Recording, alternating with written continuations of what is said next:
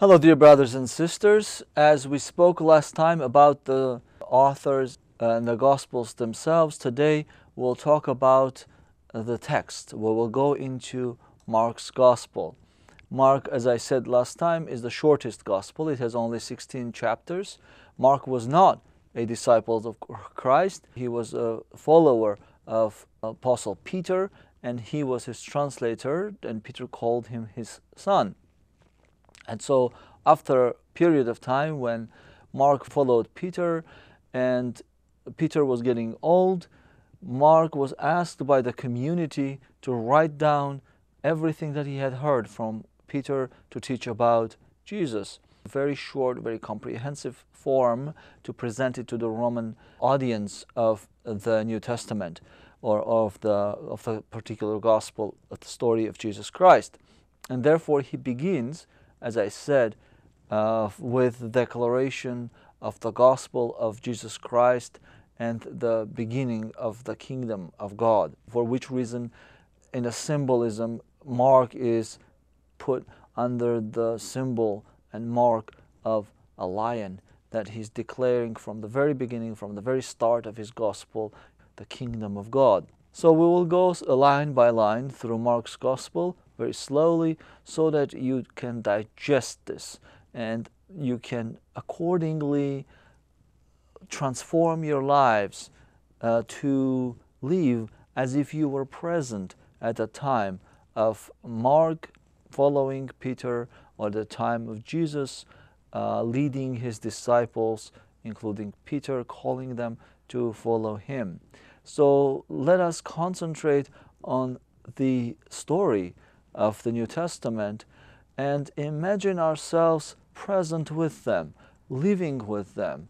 And therefore, as we go along with the biblical story of the New Testament, particularly in this case, the story of Mark, let us transform our lives, because we would have missed the point of studying the Bible if our lives did not transform, if we did not get closer and closer to Christ every time we met through this screen, and we did not change our minds and our hearts, which we will talk about in the future episodes. So let's today begin with Mark's Gospel, and I will read line by line and we will go over it.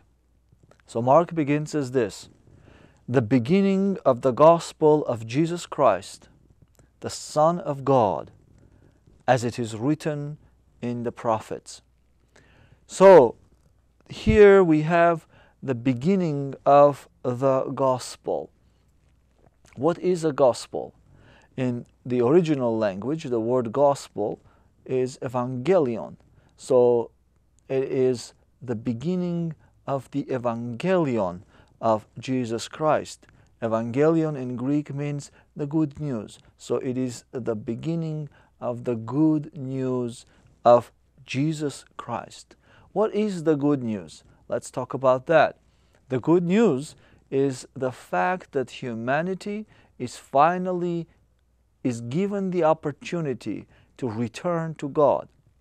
Because the bad news was given in the Old Testament, in the Garden of Eden, when humanity separated itself from the life-giving God. And here, the life-giving God has returned to humanity to bring it back to life. In the Garden of Eden, in the Genesis story, we see that God gives them the terrible news that you will die. In the New Testament, Jesus comes and says, I am the life and the resurrection.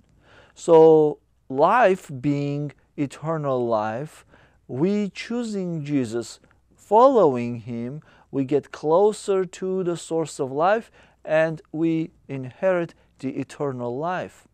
But being the resurrection is also important because the bad news was about death, that humanity will die.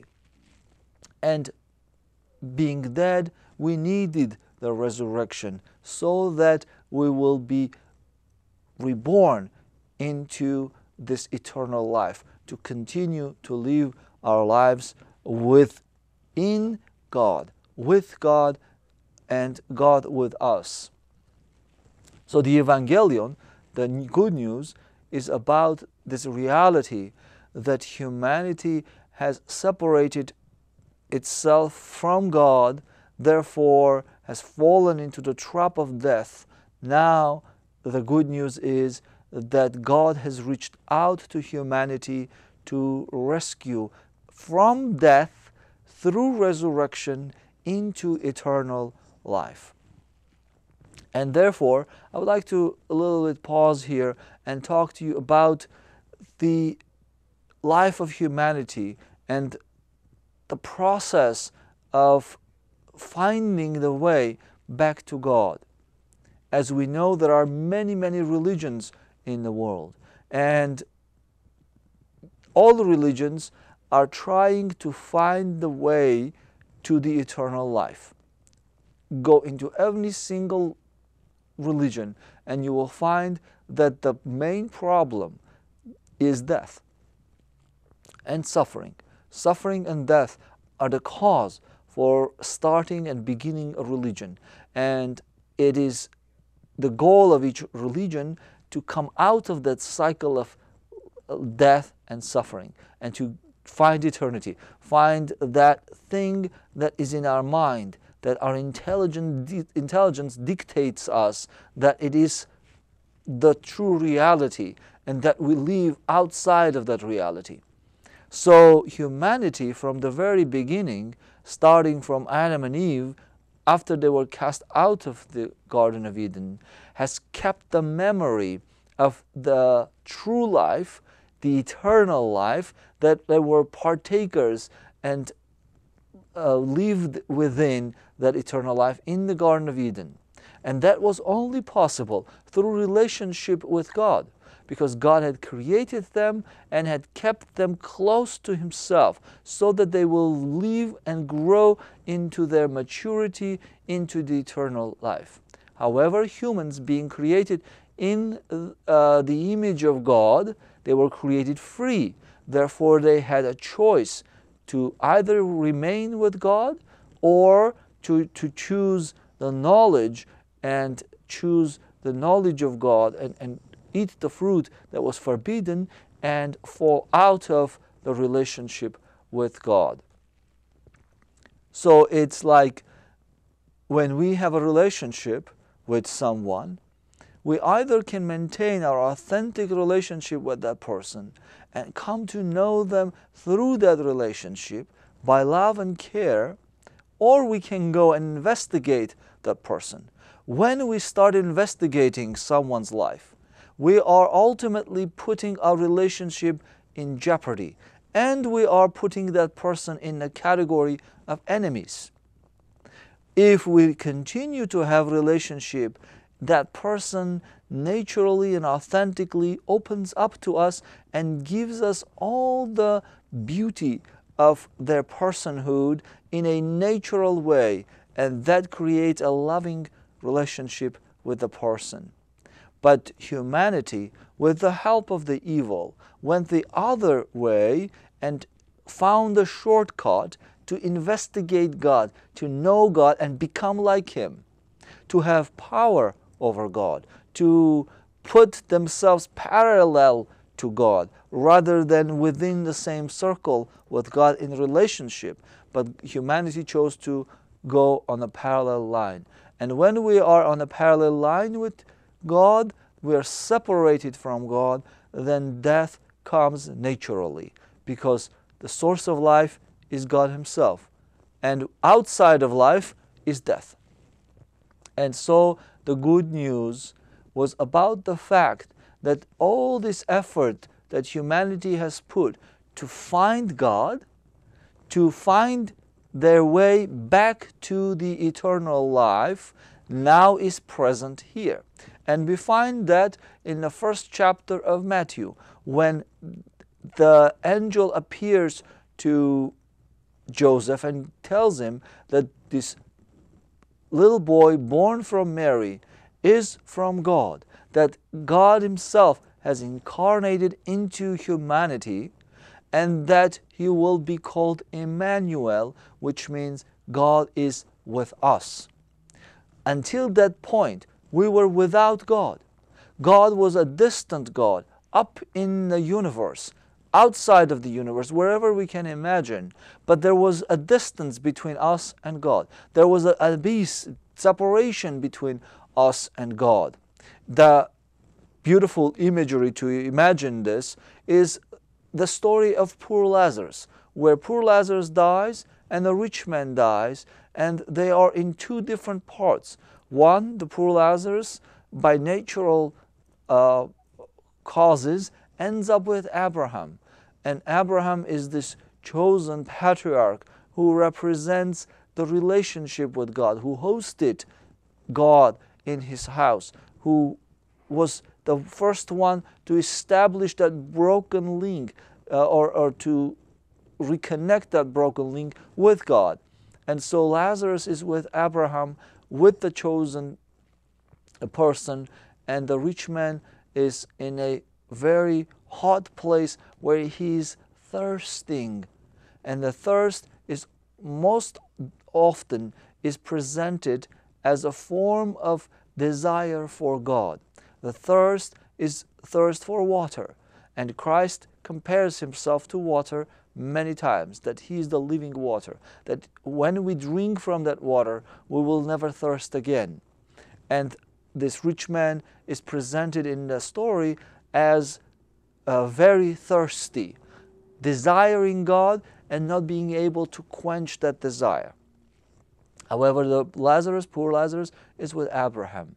So the humanity for the longest time was like that rich man who is in a thirsty state of mind, in a relationship that is separated from God, that in a process of their moving themselves to the parallel reality from God, they had fallen out of the eternal life. And therefore they had tried to reestablish the relationship with God through creating many religions, pagan religions. But there is also that invisible force present with humanity who has fallen from God in the result of pride, that is hateful towards humanity, because humans are in the image of God. And humans, no matter how far they are from God, they always can feel that image in the depth of their being, and they want to find the source of that image. You have a picture of your father whom you have never met, and you have that picture on your desk. And even if you have only seen it once and you have put it away, you always desire to match that image to the person after whom that image was taken. And that desire of humanity always troubles the evil one. So in that way, the evil one leads humanity in a stray way, creating all these other religions, all the pagan religions that in a sense are the result of the authentic urge of humanity to connect with God, but they connect to something else. Humans create gods in their imagination, and they put them on top of mountains, even in the heaven, or under the sea, or in places that they cannot reach, but it's close enough that they can relate to it. And all humanity goes astray in that search for God. And only when God reaches out to humanity and chooses Abraham and presents itself to Abraham and starts this relationship, is that humanity receives the hope of salvation. And the good news is the authentication of that hope, that the hope is here. All this that we have desired throughout centuries now is becoming reality, now is becoming fulfilled. And that's why Mark ends this line as it is written in the prophets, because the prophets were the one who were giving them the hope, who were feeding into that hope and saying that it is going to happen. And so Mark authenticates here that this Jesus that we are talking about is actually the fulfillment of what the prophets have told us. And here I would like to speak about the prophets a little bit, and we will finish today, and we'll go on to the next lines next time. Sometimes when we say prophet in the modern times, sometimes we understand as a sorcerer, a person who can tell the future, a person who can read the zodiacs, who can tell us about our life, what is going to happen, what has happened, person who has this vision about the future or can see into the past. Those are probably touching on the who prophets are. But as we know, truth and false truth are very close to each other, where when even an iota is twisted in the truth, it ceases from being a truth. And so the evil one has always tried to distract humanity only a small degree from the truth. And humanity has ended up in the wrong place at all times. And so in the understanding of the prophet, yes, the prophets could see the future. The prophets could tell people how to live their lives because they may perhaps could see their lives also.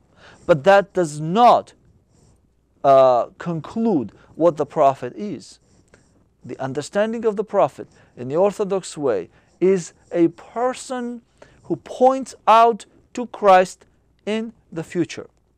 And that starts from the very beginning, through the relationship with God, Abraham and others who come after him, pointing out to that authentic relationship between humanity and God, all the way to John the Baptist, who is the last prophet, pointing out to Christ and saying, I am not the one, but I have come to witness about him. So prophet is a person who witnesses about God, and most importantly and specifically about Christ, pointing out to the hope of the salvation of humanity. So we'll conclude here, and we'll continue next time with the understanding of these two important things: good news and the prophets. The prophets pointing out to the good news, and the good news being the salvation of humanity. Thank you, and I will see you next time.